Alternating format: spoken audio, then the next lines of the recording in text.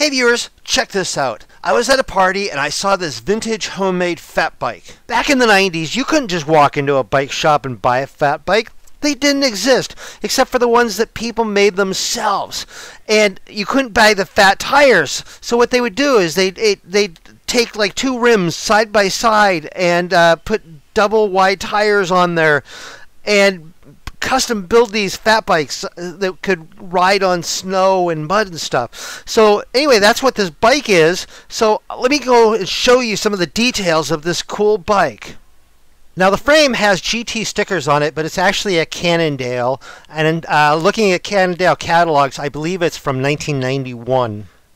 Now what makes a fat bike? A fat bike are the big wide fat tires that allow you to go off-road on soft terrain like mud and snow. But back in the 90s, they didn't sell those tires. They didn't sell those big wide rims like that. So what these guys would do is they'd take some rims, stack them side by side, put some mountain bike tires on them to make their own wide fat tires that would allow them to go off-road on those soft terrain like that. So the heart of this bike here are these double wide wheels and tires. Now to build the double wide wheels, he couldn't have the two rims just side by side because otherwise the two tires would be just crammed up against each other. There just wouldn't be enough room. So what he had to do was take a third rim and sandwich it between the two regular rims that he was going to mount the tires on. And so he used glue to kind of glue that in place between the two outside rims. Then he also used these little braces on here that are mounted into the two outside rims, and it looks like they're held in place using pop rivets. And now another modification that he had to make was to the hubs. Since now he had two rims, he had twice as many spokes, and so he was going to need twice as many holes in the hubs for all those spokes.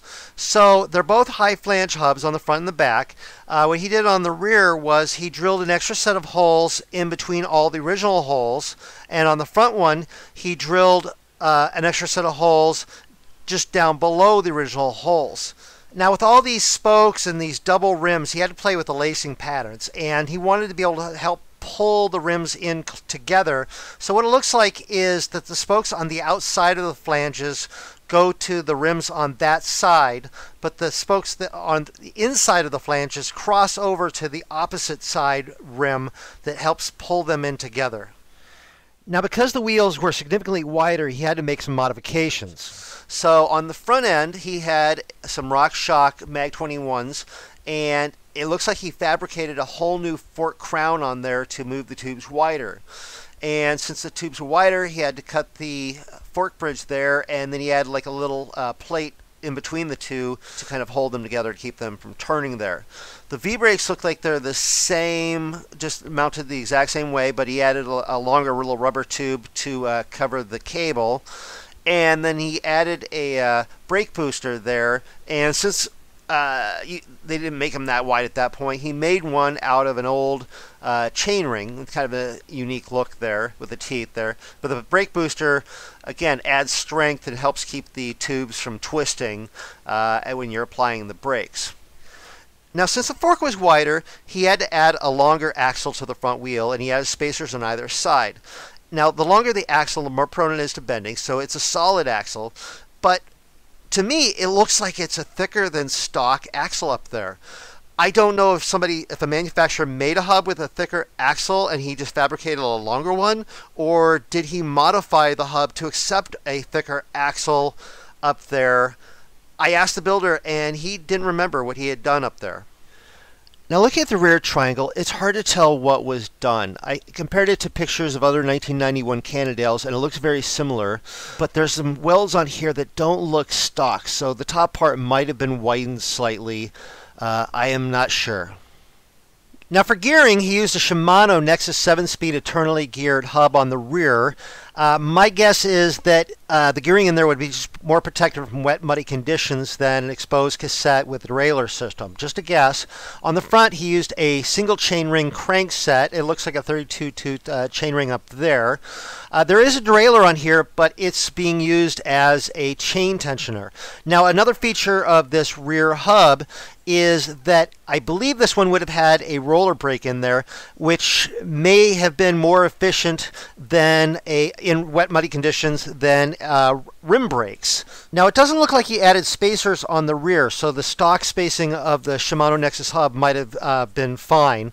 My guess is he probably had to play with the bottom bracket width on the front to get the chain line correct.